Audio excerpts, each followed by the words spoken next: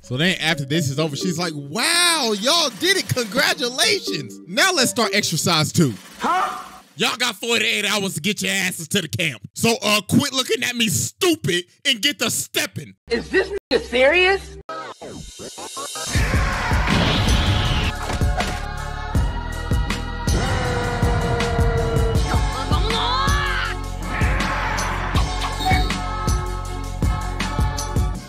Alright, ladies and gentlemen, it is finally time to return to the round table of Black Air Force activity because a new challenger has approached to be judged and to take their rightful seat at this sacred table of demons. And it's none other than this sweet, innocent little... Bro, I'm not even gonna sugarcoat this shit. The literal spawn of Satan, Tanya the Evil. This ain't no damn little girl. This is a demon child, a warmonger, a tyrant. This is pure evil in mortal form. Like, I think I teased this video all the way back with like Truck-kun. What was that, like a year ago? Jesus. But y'all already know we got the evidence on deck. And it is finally time to observe the Isekaied demon. So, without further ado, Exhibit A.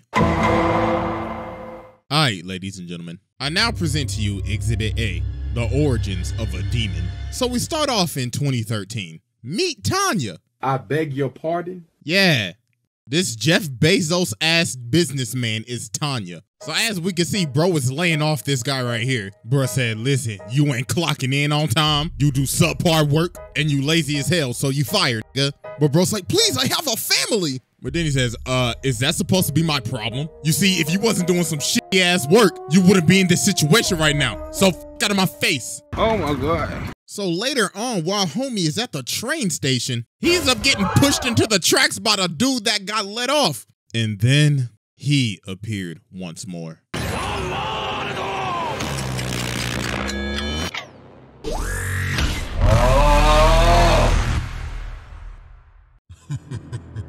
What's good with y'all niggas? Y'all never thought y'all would see me again, huh? Well, I'm back, getting better than ever. Look at me, I'm a train. What, y'all thought y'all would never see me again after what the Tokyo Revengers did? After I squished that bitch and made her a can of Spam? It's so satisfying to see a protagonist's bones squished and splattered on my windshield. You will be a fine addition to my collection. Now, time to Isekaied. Oh, what? So homie ended up getting reincarnated into Tanya. And now bro really in the trenches. So Tanya had a plan. She said, I'll just join the military. So she ended up rising through the ranks pretty fast because she has the conscience of a 40-year-old man. So she ended up becoming a drill sergeant. So she like, listen the f up. You listen to everything I say. If you disobey me, I will not hesitate to put my foot up your ass. If you disobey me again, I will put a bullet in your motherfucking skull. Am I clear, nigga? Question, can I go to the bathroom? Sure, you can go to the bathroom. You know what? You could do it right now for everybody to see. Oh my God. So obviously, they're taking this as a joke because they think that, oh, this is just a little girl. But dear God, they will learn. Because later on in the day, an explosion ends up happening. And she blasted these niggas out of the classroom. So then she walks up and she's like, look at y'all on the ground, ass tooted up like a bitch. So then bro tried to hit her, but then she just slapped him. Then she says, didn't I tell you if you disobey me, I will put a bullet in your skull? Looks like your brains need to be rearranged because you can't follow orders for shit. But then dog has to stop her. He's like, hello, chill. So after this incident, they ended up sending her on this recon mission. So she ends up finding some enemies, so she calls an artillery strike on them. So while they're getting bombed, she's just watching them and she's like, look at them, running around like ants. Pathetic. They deserve to die. But while she's doing this, she ends up getting attacked. So she's like, hey, cuh, I need reinforcements. But then they say, sorry, but we ain't got no reinforcements right now. Huh? So you all on your own. Delay the enemy till then. Over and out, my nigga. And look at her, she like, oh, hell no. They're sending me to die. But then she just starts losing it. She like, well, oh, fuck. Looks like we on pack watch tonight. So she blitzes them and starts blasting. Oh my God, she blew off his arms. But then she ends up running out of ammo, so she's like, looks like I have to improvise. Fire. So she sucks this nigga. Then she grabs homie from behind and she's like, do you want to go boom boom? Oh, shit. Overkill.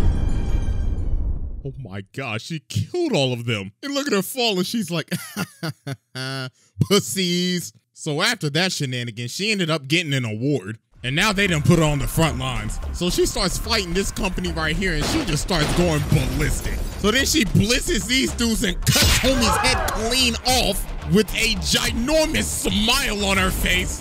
Yo, she's just clapping them. So then she flies all the way up and starts talking to him. Attention, you are on Imperial grounds. This is our land, so f off with that busted ass hockey puck on your head. So obviously they don't listen, so they just start shooting at her, but she just eats it. So she's like, ugh, so uncivilized. Well, time to pull out the aimbot. Tactical nuke incoming!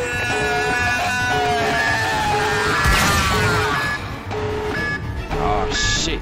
So she ends up nuking them. So after the shot, she's like, God damn, your packs hit hard as shit. Now, please surrender and, Lieutenant, I think they're dead. God damn it. So after this, Tanya ended up having a run-in with these two soldiers. So these dudes end up trying to go take out the artillery, but that's not their orders. So Tanya's like, yo, the f y'all doing, man? That is not my orders. Get y'all asses back here. But they didn't listen and did it anyways. So later on when they get back to camp, she calls them in and she says, all right, y'all niggas going home. You can't listen to orders. I ain't got no patience for somebody that can't do their job. But they like, hell no, I playing work. So then she just looks at him and says, so are you saying that you're disobeying me? So you're saying I should kill you niggas right here? But Victoria ends up stopping her. So she's like, fine, f out of my face. But don't think y'all getting off light. So after this, those two ended up getting stationed at the rear because Tanya sent them there. So some days end up passing. So they end up getting a report saying that those two dudes, Kirsten and Harold, are dead. They ended up getting hit by a random shell. So Victoria goes and tells Tanya, yo, Kirsten and Harold are dead. And she's like, yeah, I know. So she's like, wait, what? Then Tanya says, that pillbox is very exposed and is an easy target for artillery fire, don't you think? So then she realizes, oh my God, Lieutenant, did you send them niggas to die?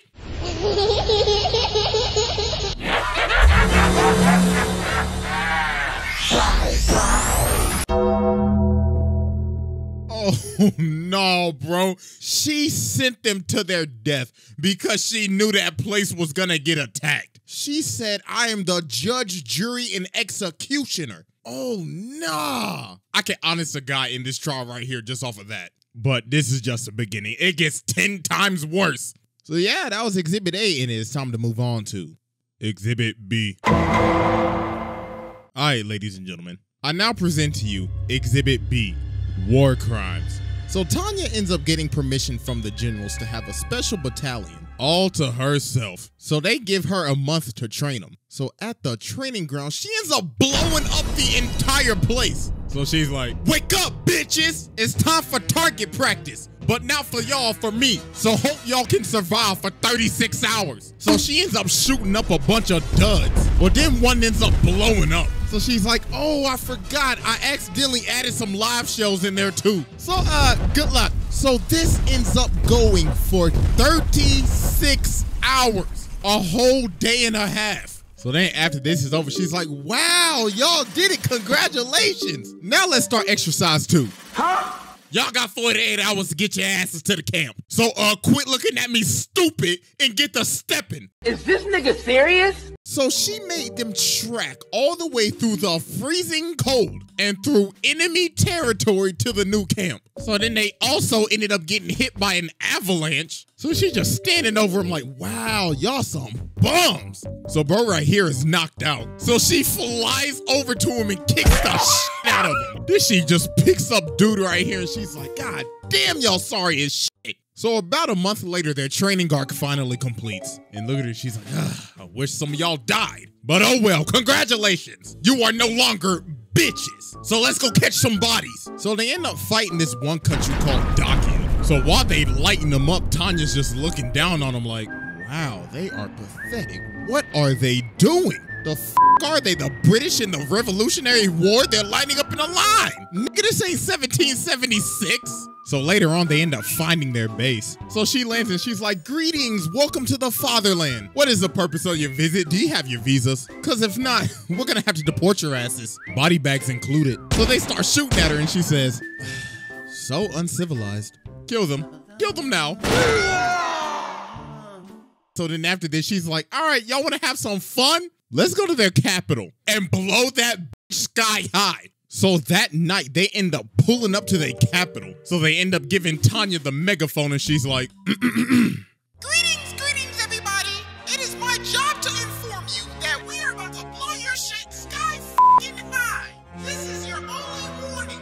All right, kill them niggas. So they end up just blowing up the place. Good God. So after this, they end up having another battle. So in this one, she said, just so y'all know, I canceled reinforcements. I need to know if y'all got that dog in y'all. So then these bombers end up pulling up. She's like, yes, time for some action. So then she ends up jumping on the plane. Then she says, greetings and goodbye. I'm gonna just leave this right here if y'all don't mind. Oh, shit!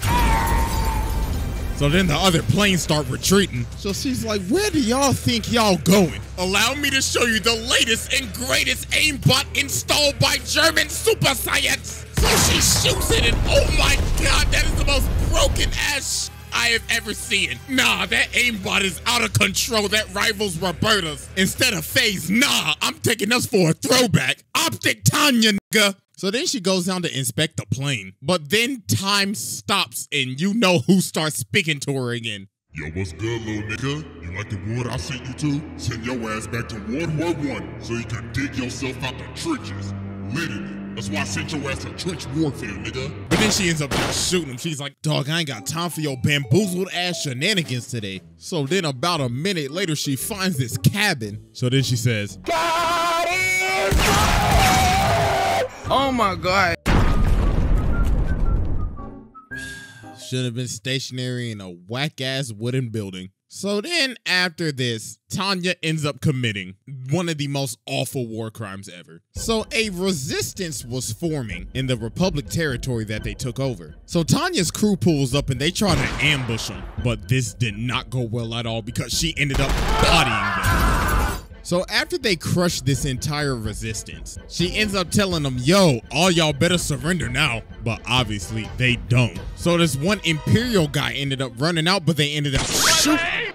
But Tanya was recording the entire time, just waiting for them to slip up and take the bait. So that gave her the permission to wipe out the entire town. So she ordered an artillery strike on the entire place and just destroyed everything. Homes, civilians, it didn't matter. Everything was just getting blown up. So hours later, after the barrage finally ends, they end up getting orders to take out the remaining mages. But the thing is, the mages are by a bunch of civilians trying to evacuate. But Tanya's like, I don't care, an order's an order. So bro right here comes in and he tries to stop her. He's like, yo, this is just morally wrong. This is terrible. But she's like, an enemy is an enemy. Look at all them civilians right there. You think that some of them ain't gonna turn into soldiers one day? Oh, buddy, you best believe they are. Woman, kid, it don't matter. So then she smacks homie and puts him on the ground. So then she puts the gun on the ground and she says, so what's it gonna be?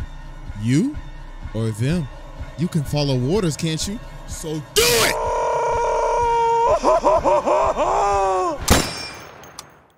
And let's just say, that was a very dark day. So yeah, that was Exhibit B, and it is finally time for our final exhibit, Exhibit C. All right, ladies and gentlemen, we have finally reached our final exhibit, Exhibit C, tearing apart a family. Meet Colonel Sue, a colonel from the US, like literally homeboys from Arkansas. So his daughter ends up giving him this gun. And this is very important. So later on, they end up having this battle with Tanya. And Tanya and them fucking them up, I ain't gonna lie. Colonel Sue's forces are dropping like flies. So then he sees Tanya and he starts having PTSD. He's like, wait a minute. I remember you. You're that little girl that took out my whole squad that one day. Swear to God, I'ma kill your ass. So he ends up rushing her, but she just stabs the life out of this man. So she looks at him and she's like, wait a minute.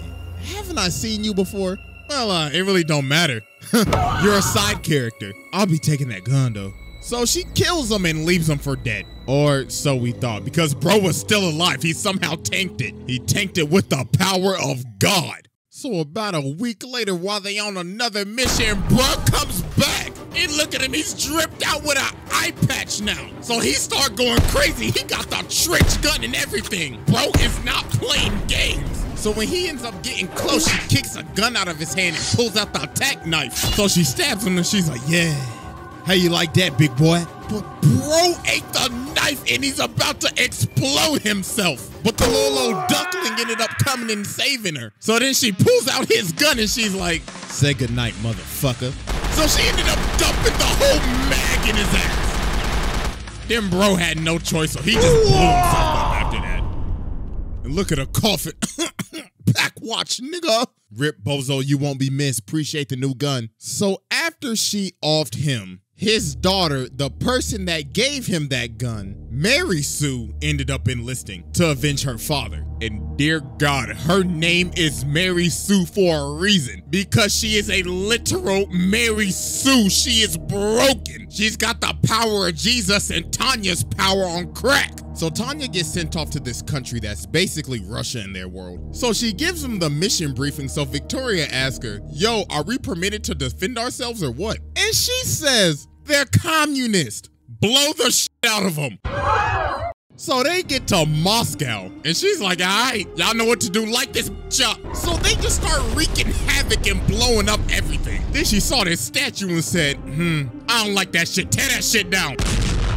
So then after they destroy the place, she's like, that looks way much better. I should invest in real estate here now. So then after this, they do one of the most absolutely disrespectful things I've ever seen. They plant their flag on their capital and starts to sing their national anthem while shooting a music video. Oh, nah, bro. Who in their right mind would think of this? This is a hostile takeover on another level. She disrespected them in their hood. So then here come old Mary Sue, coconut head ass. So Tanya says, my God, you are a bother. Here, eat my empty mag.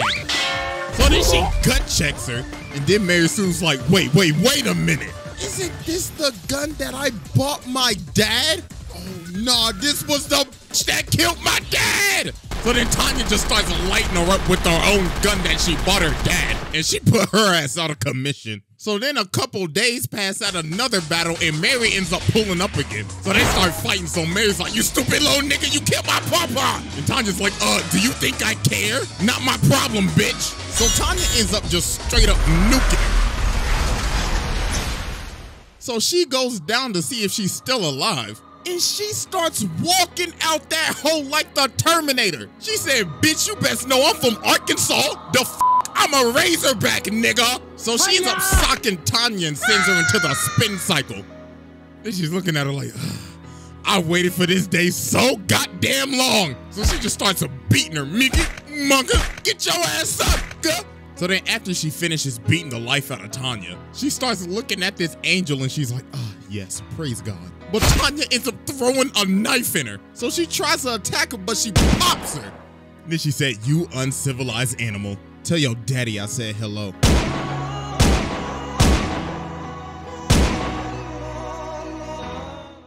Oh my God, bro. She is just different. The dad and the daughter? Demon. But right before she's about to finish her off, homeboy ended up coming in and saving her. Ooh, she got lucky. And look at her. She like, damn. Should have domed her ass.